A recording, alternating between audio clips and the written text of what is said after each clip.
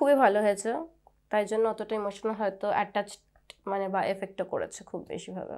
হ্যাঁ, আমি আমার বেস্ট অফ নলেজ আমি জানি না এর আগে কখনো এই ভোপাল গ্যাস নিয়ে কোনো মুভি বা সিরিয়াল হয়েছে কিনা। যদিও হয়ে থাকে, এইটা একটা ইন্টারেস্টিং টেক।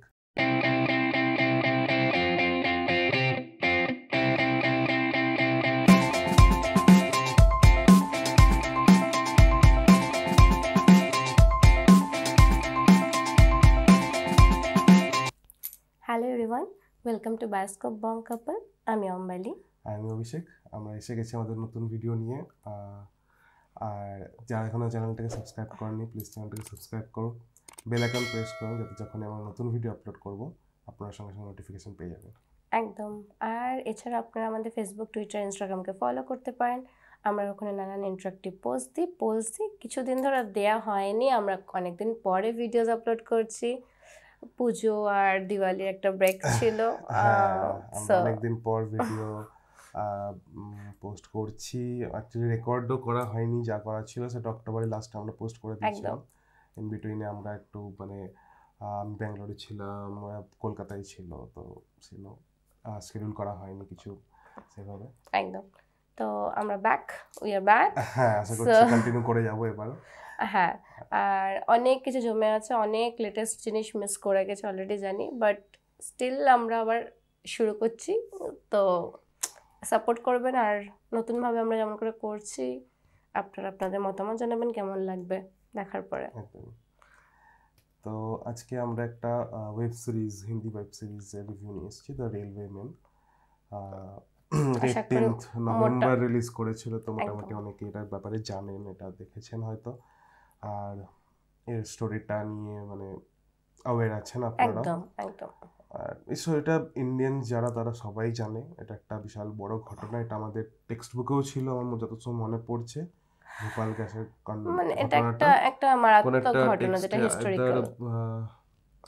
জিওগ্রাফিক্যাল বা কোনো একটা জায়গায় এই ঘটনাটা ছিল। এটা ব্যাপার লিখতে হয়েছিল আমাদেরকে পরীক্ষায়।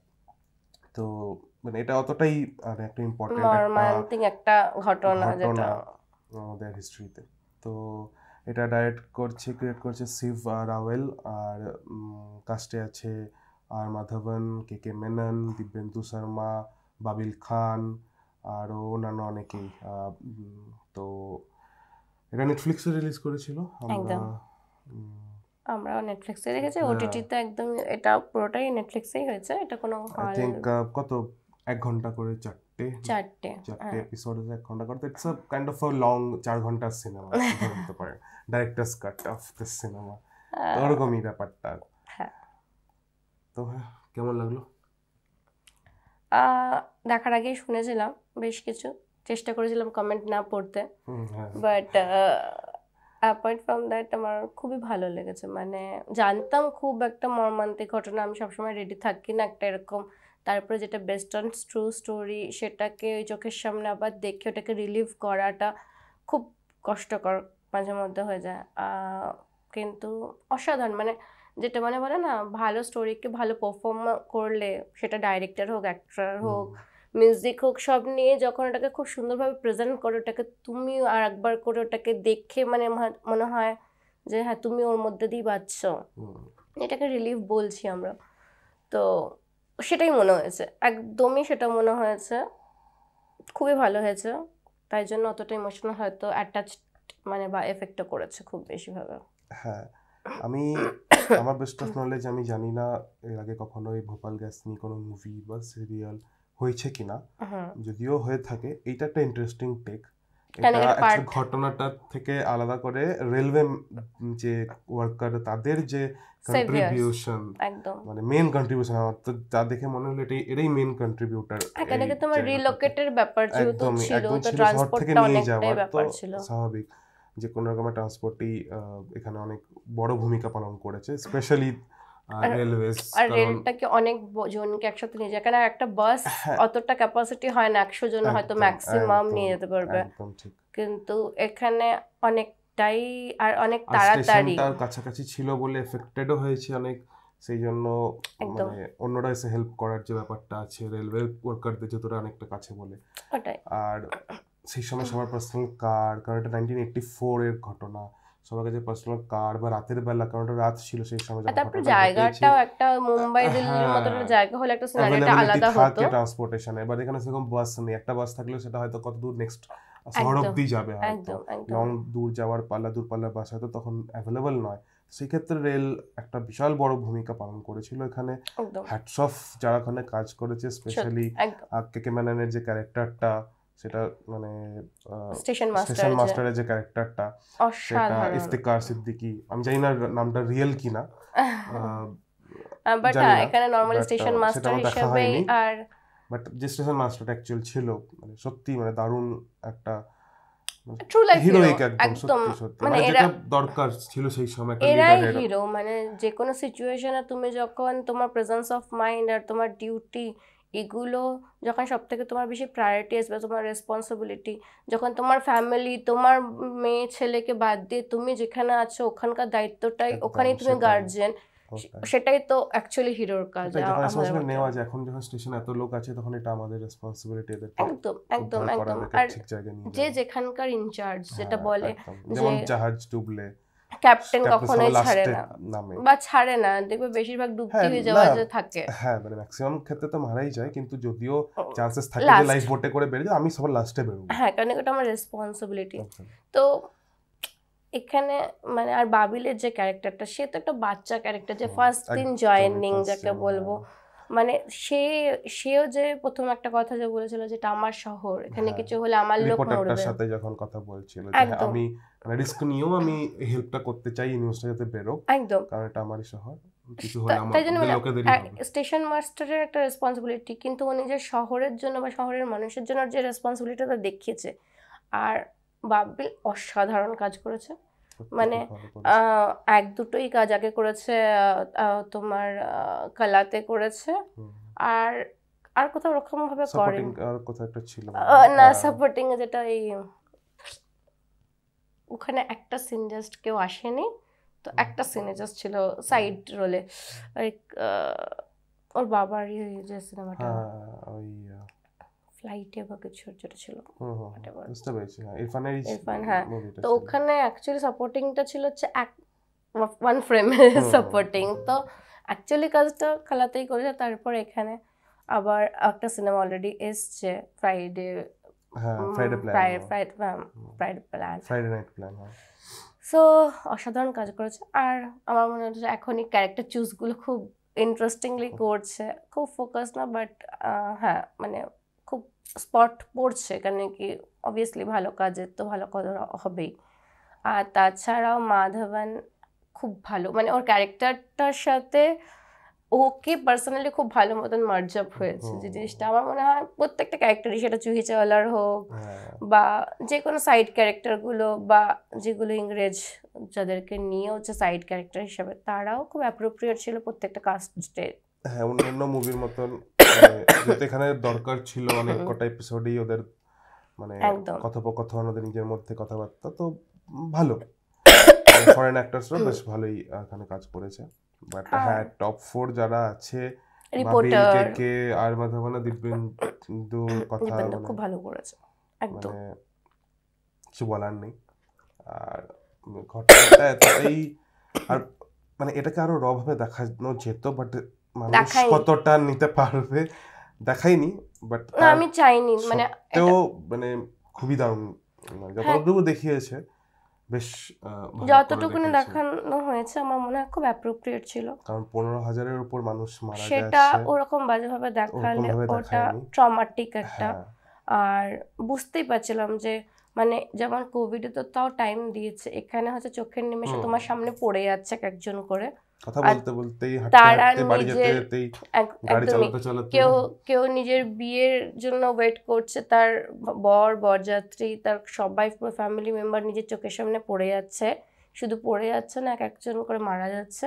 এই জিনিসটা রিয়েলাইজ করাটা কতটা কঠিন জানি না, সত্যি জানি না, জানতেও চাই না, কোনো ইন্টারেস্ট নেই এরকম একটা প্যাথেটিক জিনিস। আর এটা আরো কারণটা হচ্ছে হাফ মানুষ যারা মরেছে বা যারা সার্ভাইভ করছে চেষ্টা করছে, তারা জানে না কি হয়েছে, এক্স্যাক্টলি কি করে বাঁচবে এটা থেকে, মানে তাদের সবার পুরো কলোনিতে যদি যদি মাস্ক থাকতো প্রচুর সার্ভার বা সবাই যদি ওই কাপড় যেটা মাস্ক তো সেই সময় নেই, ওই আমি যেটা বলছি কাপড় যদি যে মাস্ক রেলওয়ে থাকতো অ্যাওয়ারনেসটা যদি থাকতো যে আমি এরকম একটা জায়গায় বাস করি এই জিনিসটার হওয়ার চান্সেস থাকে। কলোনিতে বলছি ফ্যাক্টরিতে যেখানে মানুষ কাজ করে সেখানে দুটোর বেশি মাস্ক ছিল না, তার মধ্যে একটা ফাটা, দুটো না তিনটা মাস্ক ছিল তার মধ্যে একটা ফাটা ছিল। আর সেখানে কলোনির কথা বলছি মানে ওটাই মানে তাও 1984 এর অ্যাকচুয়ালি, সেই জন্য আরোই মানে এক্সপেক্ট করা যায় না এই জিনিসটা, এই অ্যাওয়ারনেস। কিন্তু আমার কথা হচ্ছে এই এখনো যেখানে যেখানে এরকম কেমিক্যাল ফ্যাক্টরি আছে তাদের মধ্যে কতটা অ্যাওয়ারনেস আছে আমার খুব সন্দেহ ব্যাপারটা নিয়ে। কিন্তু চাই যাতে অ্যাটলিস্ট অ্যাকচুয়ালি হ্যাঁ সেফ ডিসটেন্স কোথায় আছে লোকেশন ছিল ওটা, যেখানে একটা মানে মানুষ বাস করছে তার ঠিক পিছনে ওটা বানানো হয়েছিল, একটা সেফ ডিসটেন্স। শহর থেকে নয়, শুধু লাস্ট মানুষ যেখানে বাস করছে সেইখান থেকে সেফ ডিসটেন্সটা মেজার করা উচিত সবসময়। তো জানি না এটা যাই হোক real life apart from that তাদের কি শাস্তি হলো না, বাট আমরা হ্যাঁ সিনেমাতে যদি আসি তো টিভি সিরিজে হ্যাঁ সরি যদি আসি খুব ভালো কাজ করেছে প্রত্যেকটা অ্যাক্টর, ডাইরেক্টর, কাটস, গান, background song, each and every, মানে আমার তো মনে হচ্ছে যে মরাগুলো তুলে নিয়ে যাচ্ছে সেও ভালো কাজ করেছে। সে দুটো বাচ্চা যারা তোমার শু পলিশ করছিল, একজন তার মধ্যে ইনফ্লুয়েন্সার যে আস্তে আস্তে উঠে আমরা রিলসে দেখেছি, নামটা মনে পড়ছে না, বাট হ্যাঁ ইচ অ্যান্ড এভরি ইন্ডিভিজুয়াল খুব ভালো কাজ করেছে আর খুব অ্যাপ্রোপ্রিয়েটলি ডাইরেক্টর দেখিয়েছে। মানে চল বা এগুলোতে শ্যুট করাটা খুব টাফ, আর তার মধ্যে একটা যে একটা হালকা টিন বা পোস্টার, আর বেশিরভাগ পুরো নাইট শ্যুট, কেন কি পুরো একটা রাতের ঘটনা, সেটা কারখানা হোক রেল লাইন হোক, তারপরে তখন যে শিখের একটা জাতি ধর্ম নিয়ে একটা বিশৃঙ্খলতা চলছে নিজেদের মধ্যে। ইন্দিরা গান্ধী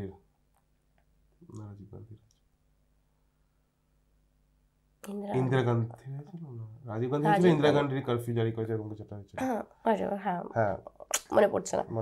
যাই হোক পুরো সিনারিওটা যেমন করে প্লটগুলো লিখেছে, যেমন করে দেখানো হয়েছে, আমার মনে হয় খুবই ভালো হয়েছে। যে দেখেনি তারা দেখা উচিত, বাট একটু শক্ত মন করে, কেন কি নাম্বার অফ ডেটটা একদমই বাজে। ওটাই, আর এরকম একটা মানে অ্যাক্সিডেন্ট কি বলা যায়, বাট স্টিল এখান থেকে এতজন মরে যাওয়াটা ইটস সত্যি নেওয়া, যেখানে অনেক কিছু প্রিকশন নেওয়া যেতে পারতো। সেই জিনিসটা খুব সুন্দর করে পলিটিক্যাল দিকটা দেখানো হয়েছে, তারপরে আমেরিকার সাথে ইন্ডিয়ার যে সেই সময়ের ইয়েটা সেটাকে দেখানো হয়েছে এই ঘটনাটার মাধ্যমে, অনেক কিছু টাচ করা হয়েছে। তো আপনারা অবশ্যই দেখবেন, এটা যদি এখনো না দেখে থাকেন, খুবই একটা ইম্পর্টেন্ট একটা ওয়েব সিরিজ, আর খুব সুন্দরভাবে খুব ভালো মানে এপিসোডগুলো এত সুন্দরভাবে সাজানো হয়েছে, প্লাস অ্যাক্টরসদের কথা কিছু বলারই নেই।